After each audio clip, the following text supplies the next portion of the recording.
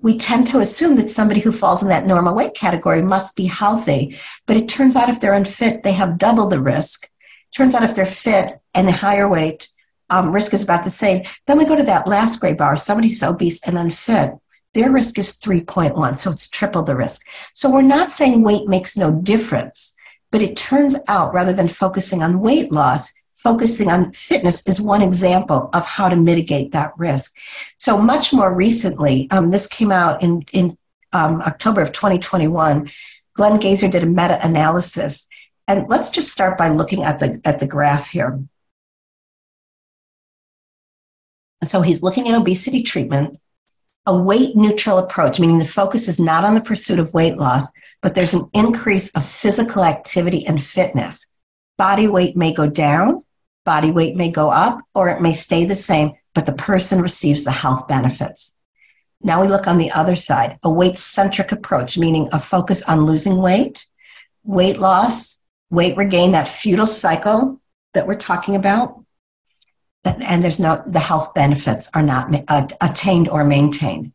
Epidemiological studies show that CRF, cardiorespiratory fitness, and PA, physical activity, significantly attenuate and sometimes eliminate the increased mortality risk associated with obesity.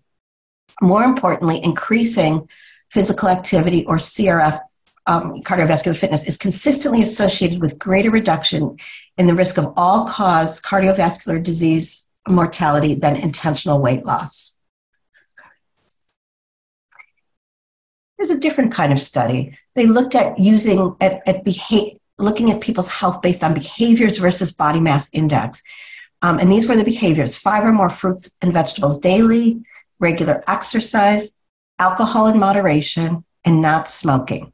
And so if you look along this graph, the first line of bars, so we've got those, there's the light, I'm going to call them light polka dot, like lighter, medium, and the heavier filled in, represents BMI. So the lighter is what's considered healthy or normal BMI. The middle line is the overweight category, and the last one is the obesity category. So you can see the less of these behaviors, the higher risk if you're in the overweight or in the obesity category. So when we start with 0 behaviors, we see, the highest dark gray bar if you're also higher weight.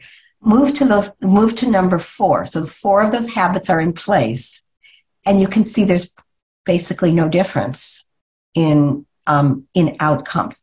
Healthy lifestyle habits are associated with a significant decrease in mortality, regardless of baseline body mass index. So in other words, when people practice these positive, sustainable health behaviors, will they lose weight? Again, maybe, maybe not. Will it improve their health? Absolutely.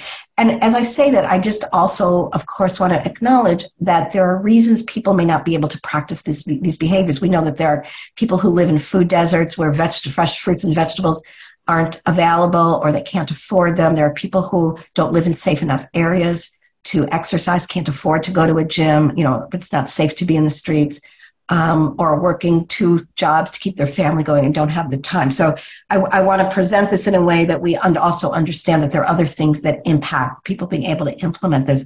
But isn't it fascinating to see those kinds of outcomes?